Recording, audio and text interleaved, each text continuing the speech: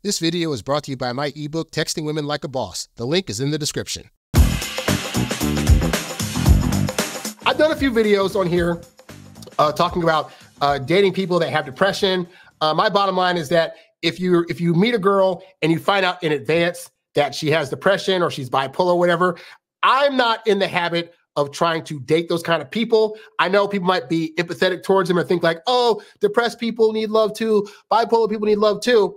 My thing is this: if starting out, getting to know a person and getting into a relationship is already going to be hard without extra stuff thrown to it. And the mechanics of having to date a depressed person and having to date a person that's going through bipolar or any one of these kind of mental issues, again, you can feel empathy for them, but it's going to make your life harder if you take that on. It's different if like you start dating somebody and then you find out midway through like, oh, she's been kind of acting weird all of a sudden. Let's get her diagnosed. Oh, she's got depression, but we've been dating for a year. At that point, it's a little bit harder to just break out of that. And so even with that, is the person taking their medicine? Is the person like doing regimens that keep that stuff under control? Are they seeing a therapist? If they're doing those things, then maybe I could say, okay, then you might want to continue to stick around in that situation.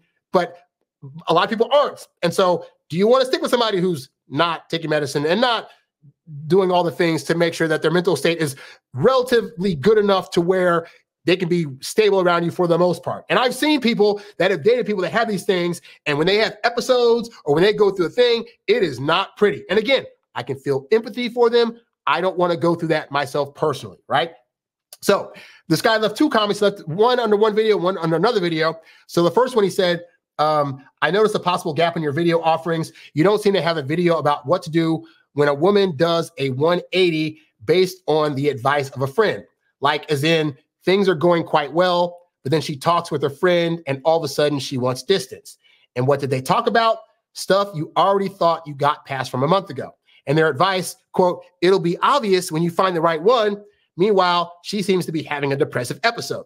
So then under the video I did called She Keeps Canceling Our Dates, Could It Be Depression? Same guy said, the trouble with depression is that it can cause the person to lose enjoyment for almost everything. They can become completely apathetic, having difficulty getting out of bed even. Maybe a woman wouldn't make time for you even if she likes you when she is having a depressive episode.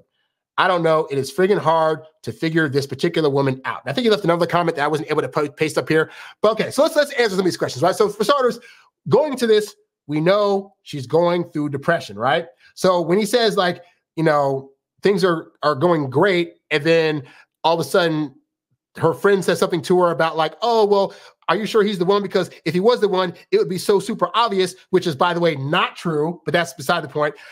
So if you're dating a woman that's easily persuaded by her friends when they say, oh, I don't know about him, or, well, things seem kind of weird, or I don't know if I would date him because, it doesn't seem so obvious. Like you don't have the same tingles as this other guy you dated, blah, blah, blah.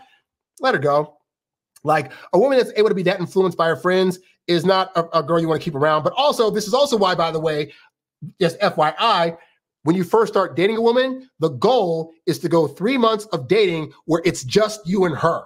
If you are agreeing to meet her friends or talk to her friends in the beginning, they might not have a full idea of who you actually are and how you are because she hasn't spent enough time with you on her own to defend who you are. And her friends are going to be very easy to persuade her to think about you otherwise, So with that said, I'd already be out. But on top of, she also has depression. So now she's 180'd on her thoughts about you. And also she's having difficulty getting out of bed. And also she's going through a depressive episode. And now she's being apathetic towards dating you. Even if you were in a relationship with her and she started doing this stuff, the question is, are these actions that you want to have to experience dating somebody who's going through this? Like if she had depression or she didn't have depression, I don't want to date somebody who's apathetic towards me. I don't want to date somebody who is willing to cancel dates because, oh, I just don't feel it today. I don't want to date somebody that can't get out of bed. And so again, I can feel sorry for her, but the reality is I know over time, dating this kind of person, it would stress me the heck out. It would cause me to start questioning if she likes me or not. And I don't like to live in land of maybe. I don't want to live in a land of mixed signals. I could very well know, oh, she's going through a depressive episode today, but like, I still have to live with that. I still have to deal with the consequences of that. So if I go out with a girl after a couple of days and she says, oh, just, I have depression, I'd already be out. Like, I don't care if we hooked up. I don't care if I was getting good vibes. The depression part is too big of a scenario to not ignore. I mean, it's too big of a scenario to try to ignore, you know? If she told me, hey, I had bouts of depression, but you know what? I'm on medicine now. I'm seeing a therapist, and I've got it pretty much under control.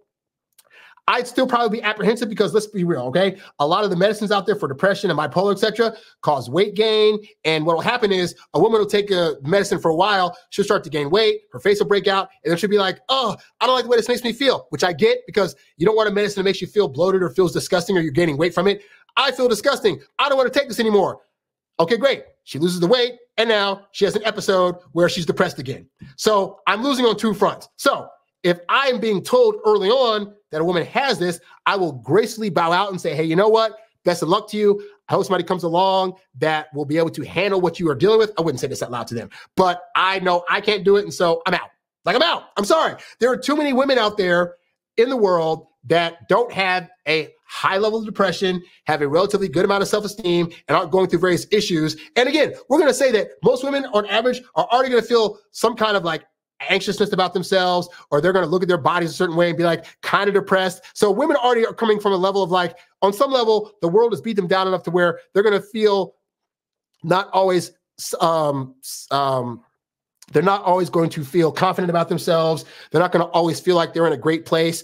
And so that's just a regular woman. So now we're going to add depression on top of that. Get the freak out of here. So yeah, I would say as bad as I feel for the girl, I'd be out.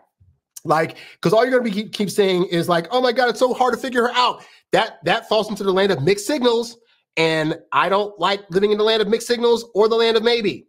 And so you trying to hit up a girl and not knowing from day to day if she's going through a depressive episode or a manic episode, or if she said yes to a date, but then she all of a sudden says, oh my God, my world's just ending. And then also, I know as guys, we like to be the superheroes of the girl that we're with and wear the cape. I don't want to have to wear the cape every day. Like, if I'm with somebody that's going through depression, I can wear the cape every single day. And I gotta, oh, are you okay today, princess? Are you, I don't want to do that. Now, if you, as the guy, want to go through that, hey, best of luck to you. I wish you nothing but the best. And I hope to God that she ends up being a person that's more balanced than not.